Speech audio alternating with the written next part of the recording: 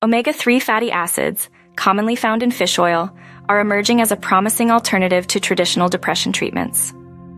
With over 30 clinical trials backing their antidepressant properties, these fatty acids are not just for physical health, they're a beacon of hope for mental well-being too.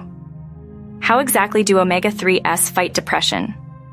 They reduce inflammation that affects brain cells, increase cell membrane fluidity for better neurotransmitter flow, and modify signaling proteins, all contributing to improved mood and mental stability. The sweet spot for dosage? Clinical studies point to 1-2 grams daily, striking a balance between efficacy and minimal side effects. And unlike many antidepressants, fish oil's side effects are mild, though those on blood thinners should proceed with caution. Considering the omega-3 variants in wild versus farmed fish, supplements may offer a more consistent intake. So if you're grappling with depression, consider fish oil as a low-risk, potentially high-reward addition to your health regimen.